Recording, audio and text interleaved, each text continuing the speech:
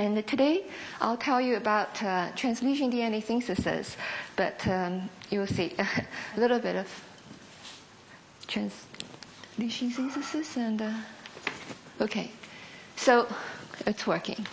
And as you know, that our genomic DNA are subject to many environmental and human-induced lesions, and that's where translesion DNA synthesis is needed. In addition, even in the due to the intrinsic DNA structure in our genome, such as telomere, centromere, fragile site, there are intrinsic sequences that cause roadblock to regular DNA replication. So there are also polymerase helping the genome to be copied, although we don't even know exactly what those polymerase are and how they do it. And as a fact, there are more than perhaps 17 DNA polymerase in just each of our human cells. Many of them actually are involving translesion synthesis. And in particular, my group has been studying the Pol-Eta in the Y family, Pol-Zeta in the B family, and the Pol-Nu and a little bit of Pol-Theta in the A family. And the Y family, cannot go back. The Y family polymerase are very well known as translesion synthesis polymerase, and the Pol-Eta, inactivation of Pol-Eta leads to the extreme UV sensitivity and UV in the sunlight.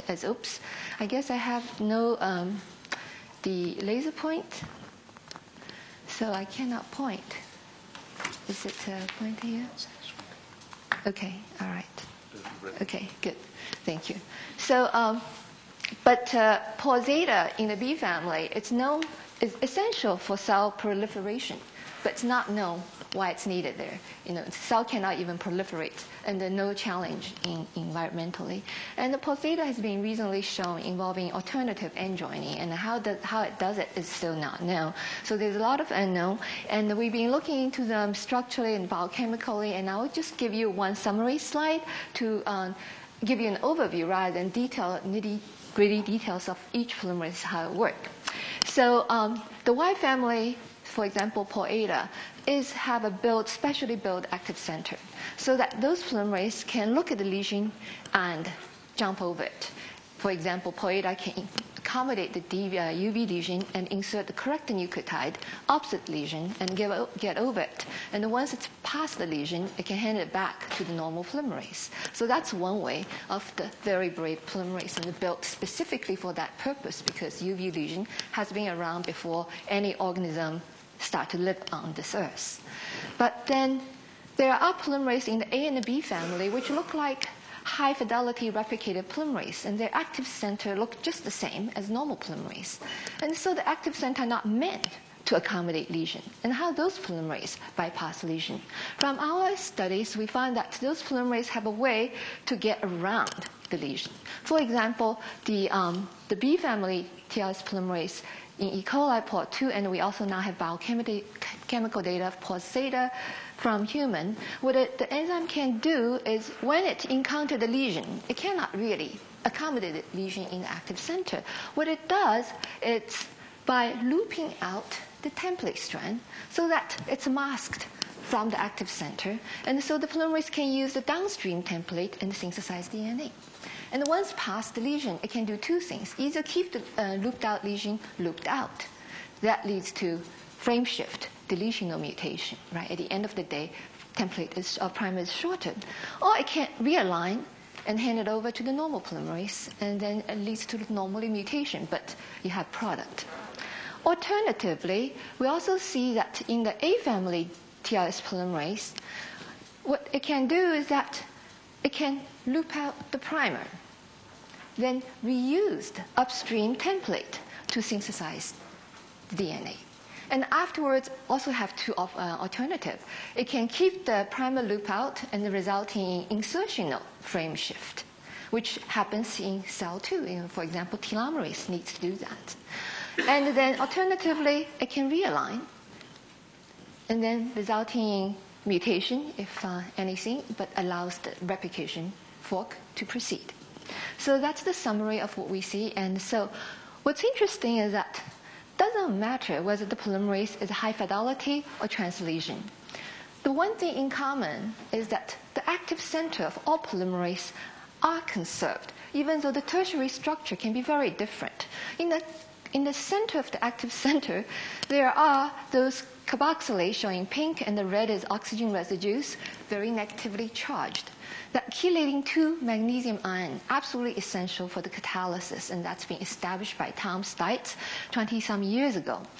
And that in the crystallography structures, we were able to trap this active center alignment by using non-reactive incoming nucleotide. So incoming nucleotide is here, alpha, beta, gamma phosphate. We trapped the reaction substrate by replacing the oxygen between alpha, beta phosphate. And so it stopped the reaction here because this bond cannot be cleaved. And this is the end of the primer strand, and the 3' OH need to attack the alpha phosphate to form the new bond, and the reaction can occur. And this is the state of the art of how crystallographers approach structural studies of all DNA polymerase, trapping it in the substrate state. And for us, this is the structure of human POA. We spent many years and several people in order to get the crystal structure fully represent the active state. But there's a shortcoming. All the crystal structure is static, and then we enjoyed this morning's talk. We want to see the dynamics. And everything actually in biology is dynamic. When enzyme catalyze a reaction, things move. They didn't stand still, right?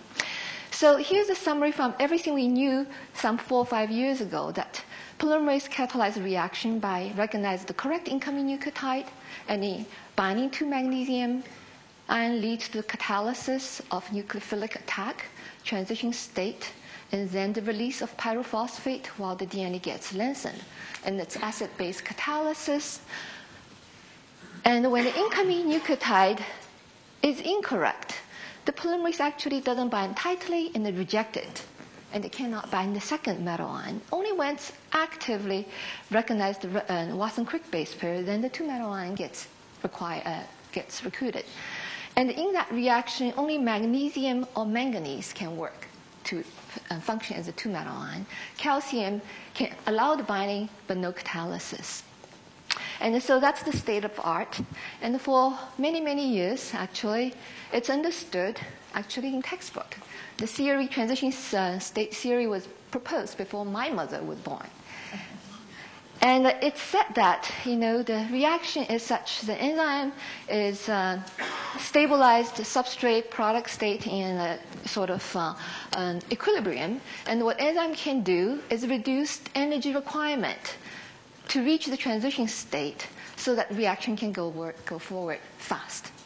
And then nobody have ever seen the transition state. And it was drawn in textbook as a pentacovalent phosphorotransfer reaction, and it works for all polymerase and kinase and ATPase, etc.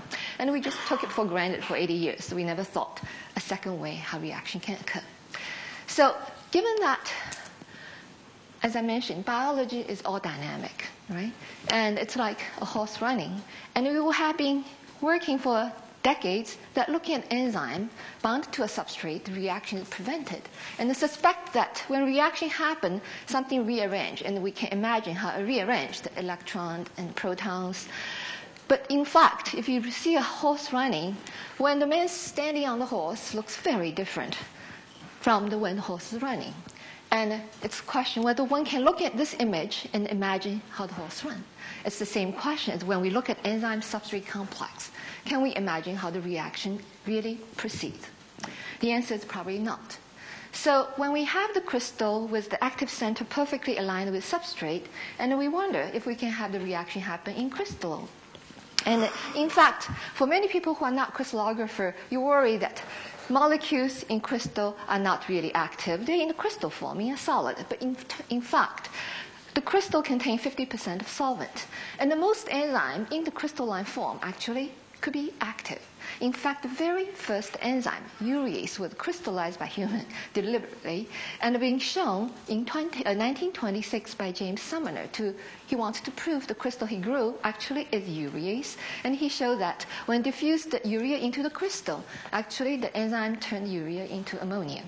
And for that work, he received the Nobel Prize. So that was the very first case showing enzyme actually is active in crystalline form. And 20-some years ago, Lorena Beasy was working on DNA polymerase, and I think she fascinated the whole community of scientists that she showed that DNA polymerase is active. She showed that she can interfuse in the nucleotide, and the DNA in the crystal gets longer and longer and longer. But in her form, it's always the product, no incoming nucleotide. So what we did is devise a way to actually make the reaction happen in crystal, because those work were published some years ago in 2012, so I'm going to make it very brief, that we were able to trap the enzyme substrate complex without reaction happen in the native form by omitting the essential magnesium in the crystallization condition. So that crystal form, and after crystal form, then we soak the crystal in buffer that at pH neutral, that reaction can go forward. And then we move the crystal into buffer containing magnesium, just 1 millimolar magnesium, mimicking the condition in physiological inside the cell. And then we can observe a reaction happen. And by freezing the crystal at various time points at the liquid nitrogen temperature, we can stop the reaction. Then we observe the reaction intermediates by X-ray crystallography. So, and this method has been very, very successful. And since 2012, many groups have used the same approach, studied DNA polymerase, nuclease, and other enzymes. And so what I want to show you is actually something new since then. And it took us many years. But how we first present you the conundrum. So when we did the in-crystal reaction, what we saw is once the crystal is exposed 1 millimolar magnesium, after 40 seconds, we saw the 2 metal binding sites were occupied by magnesium and perfectly aligned. However, the reaction didn't take place. There's a delay after 2 metal ion binding. And then we waited for another 40 seconds. Then we started to see product. As you can see, the bond between the end of the primer and the alpha phosphate occur. So this incoming nucleotide becomes part of the product, and the pyrophosphate start to form. So that's very nice. And we wait for another 60 seconds. Suddenly we saw a third magnesium showing up. And this third magnesium ion is not coordinated by the enzyme at all. It's coordinated perfectly by the 2 products. Okay? So, as I said, that we can superimpose, actually not superimpose, in every time point during the course of a reaction, what we see in the crystal is that it's a combination of substrate showing yellow and the product showing blue. And as the time going, at the beginning, whoops, something is not quite right. Okay, so they loaded a previous slide, I think. Oh, I made it wrong. So, the problem is that with time going, that substrate showing yellow gets decreased and the product showing blue gets increased. And the only conundrum is that the third metal ion, it seems to be appearing after product formation. And Sam Wilson applied the same methodology to the X family Pol beta polymerase study, and he's published beautiful paper in Cell and in Nature, studied the reaction incorporating wrong incoming nucleotide AOXO-G. And what he saw is that the third metal ion also occur in Pol beta. And because the third metal ion can only bond stably with the product, he called it product metal ion. And we were looking at this enzyme reaction, and we saw the third metal ion coming in, and we didn't really know what's its role. And it bugs us not knowing what its function, whether it's stabilized product or it's involving the reaction. So I had a graduate student working on that, tried to understand the real chemistry of reaction. And after 2 years, he tried different concentration of magnesium, different temperature, he gave up. He doesn't think it will work. So when a new postdoc came in 2 years ago, he was switching the attack and using the manganese, which is heavier than magnesium and supports reaction, can easily monitored using X-ray crystallography. And so suddenly we saw the third metal ion coming in at the same time as the product. And it's totally correlated. And the correlation is good. And for biologists, we often just, stop at the phenomenon, right? But Yang decided to go a step further. So what he did is, because he can monitor the manganese very easily, what he did is he did an in-solution study to see how much magnesium and how much manganese is needed for this POA to catalyze the reaction. And he found for magnesium, he only needs half or 0.7 millimolar. For manganese, he needs a lot more, about 3 millimolar. That's in solution.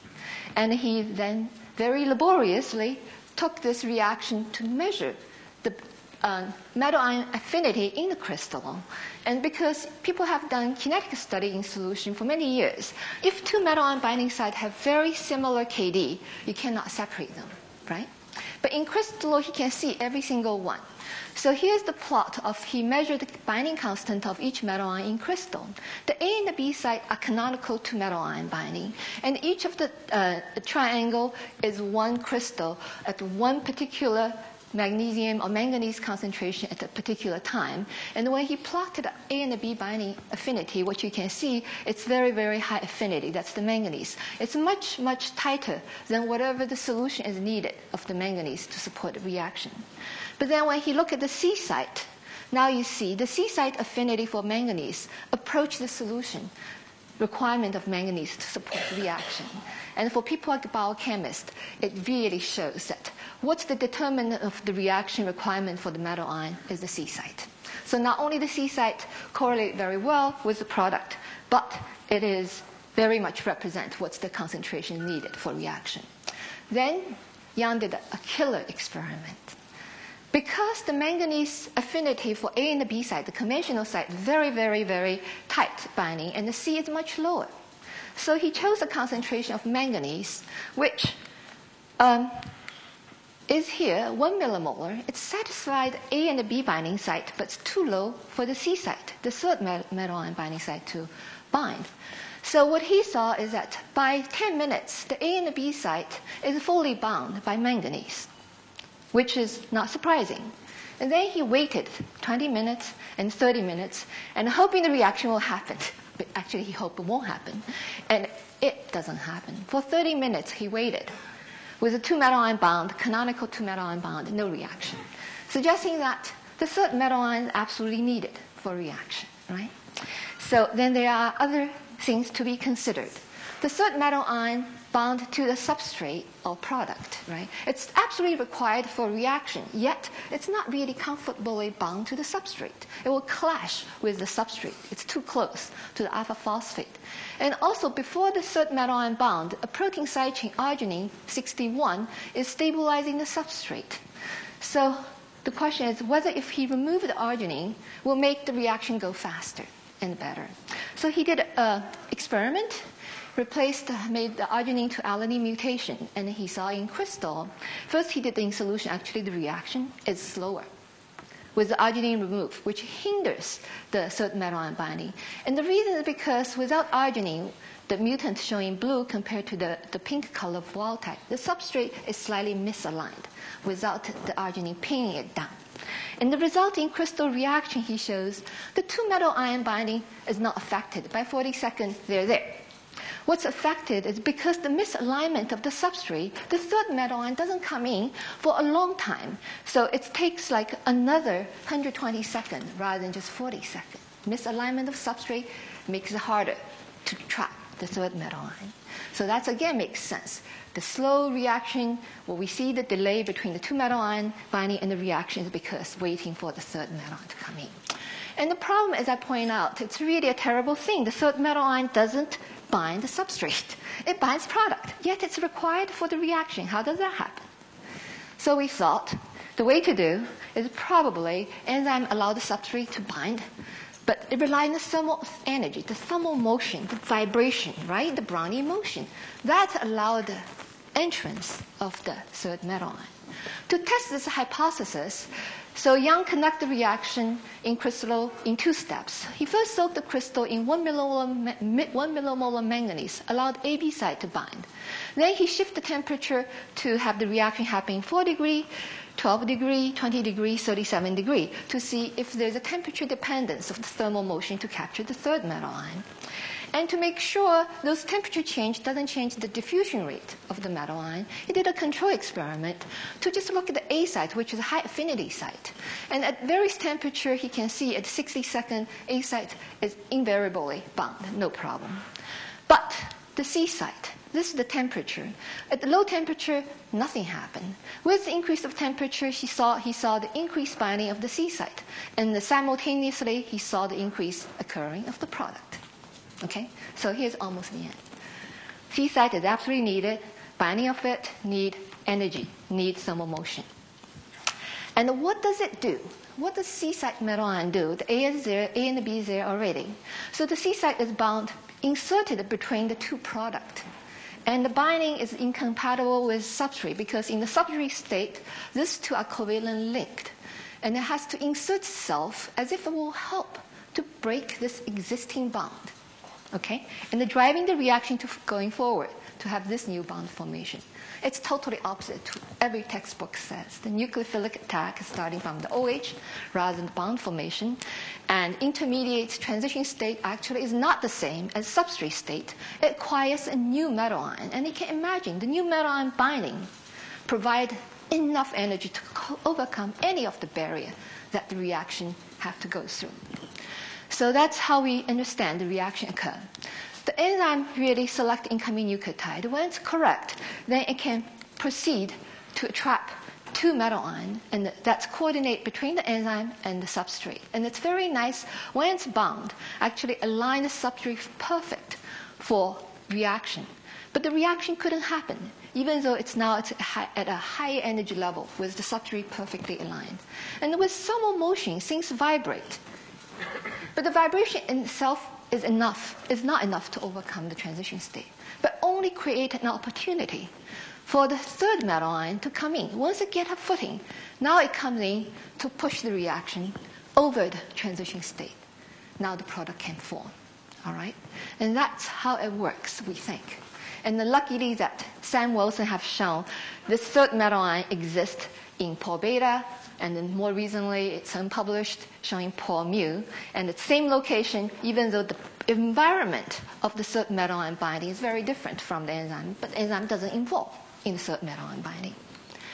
So what we think is that now we have a new paradigm for how reaction enzyme catalysis occur, which is very satisfying. And too bad this meeting occurred now rather than months ago. If it's a month ago, I can claim this is unpublished result. So enzyme helped alignment of substrate, but then it cannot really reach the transition state, which enzyme never really, provide energy, right, to overcome the reaction barrier. But what happens, it's helping the substrate to trap this third metal ion.